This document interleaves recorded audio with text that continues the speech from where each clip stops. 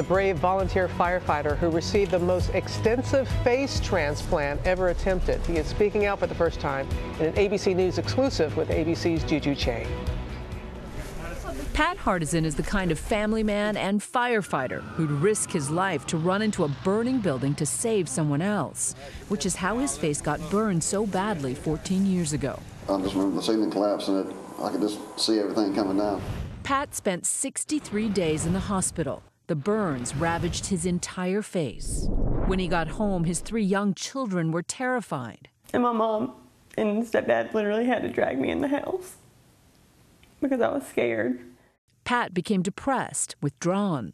So he reaches out to plastic surgeon Dr. Eduardo Rodriguez at NYU Langone Medical Center, who chooses Pat to become the most extensive face transplant case ever attempted. He always said, "I'm not going to die in this operation," with incredible conviction.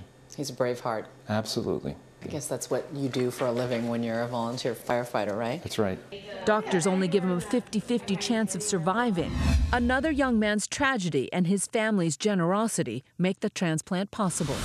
For 12 grueling hours, Dr. Rodriguez painstakingly removes the donor's face and scalp. The team next door works on Pat straight through the night.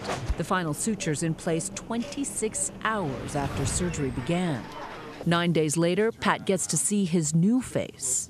What's it like to feel your ears for the first time in 15 years? Something I thought I would never do again. He slowly learns to use his new face. Go ahead and pucker and smile. And 8 weeks after surgery, an emotional family reunion. Each child's reaction a little different. Hey, Dad. Happiness, surprise, wonder.